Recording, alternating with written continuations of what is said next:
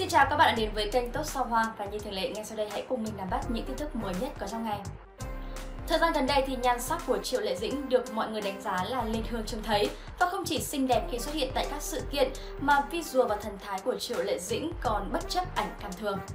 Mới đây nhất thì Triệu Lệ Dĩnh tiếp tục làm dân tình đứng ngồi không yên khi phòng làm việc của cô lại tung đoạn clip mới ghi lại khoảnh khắc nữ diễn viên chụp ảnh cho bìa bản đồ du lịch tháng 7. Với vẻ ngoài nhẹ nhàng đằm thắm, Triệu Lệ Dĩnh đã chinh phục được rất nhiều trái tim của cư dân mạng.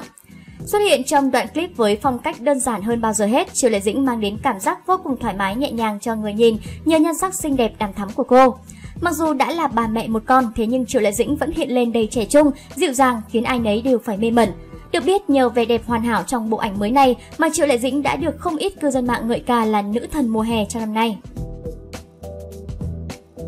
Không chỉ hóa nữ thần mùa hè với vẻ ngoài đẹp xuất sắc mà Triệu Lệ Dĩnh còn chứng minh visual hoàn hảo của mình trong loạt ảnh chụp camera thường. Có thể nói hiếm có nghệ sĩ nào vẫn duy trì được phong độ nhan sắc của mình trong những tấm ảnh chụp vội, chụp lén của người qua đường.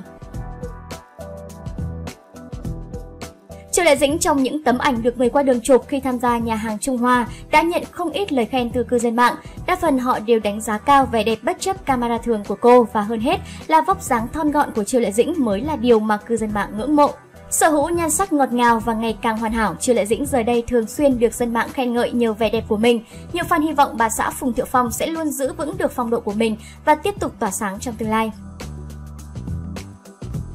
Đã 1 năm kể từ ngày lên sóng và cho tới thời điểm hiện tại thì bộ phim Cá mực hầm mật với nội dung ngọt ngào và dễ thương của cặp đôi Dương Tử và Lý Hiện vẫn chưa có dấu hiệu hạ nhiệt. Và sự kết hợp ăn ý của cặp đôi này góp phần tạo thành công lớn cho bộ phim này. Và bạn có biết rằng là vai nữ chính ban đầu không định nhắm cho Dương Tử mà là một nữ diễn viên nổi tiếng khác, đó chính là nữ hoàng thanh xuân Trịnh Sảng. Phải công nhận rằng sự thể hiện quá tuyệt vời của cặp đôi Dương Tử Lý Hiện chính là yếu tố quan trọng góp phần tạo nên thành công của Cá mực hầm mật.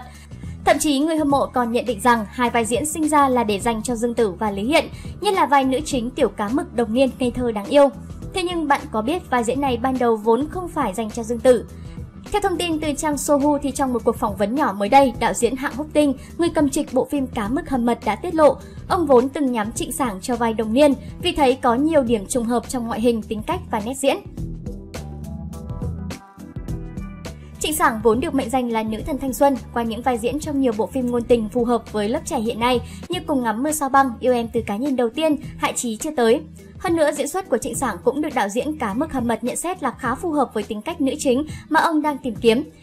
Điều quan trọng hơn cả là nội dung và bối cảnh của bộ phim Cá mực hầm mật được xây dựng có nhiều điểm tương đồng với Yêu em từ cái nhìn đầu tiên, tác phẩm mà Trịnh Sảng đã thể hiện rất thành công.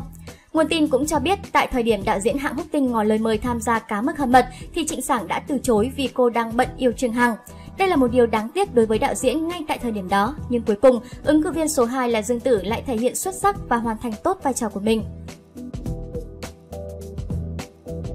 Ngay khi thông tin này được tiết lộ thì cư dân mạng đã đồng loạt bày tỏ ý kiến cho rằng Dương Tử mới là sự lựa chọn chính xác và thực tế cũng đã chứng minh điều đó. Nhiều người còn cho rằng dù Trịnh Sảng rất hợp đóng phim thanh xuân ngôn tình nhưng để sắm vai đồng niên đáng yêu với câu chuyện tình đặc thù cùng chú quân thần thì cô nàng hoàn toàn không đủ sức. Hiện tại vẫn còn khá nhiều ý kiến bình luận khác nhau nhưng suy cho cùng mọi chuyện cũng đã là quá khứ và điều khán giả mong đợi lúc này chính là ngày lên sóng phần 2 của Cá mực hầm mật. Cảm ơn bạn đã theo dõi video trên kênh Tốt Sao Hoa và đừng quên ấn nút đăng ký kênh và chuông thông báo để nắm bắt những tin tức mới nhất có trong ngày. Xin chào và hẹn gặp lại trong những bản tin tiếp theo.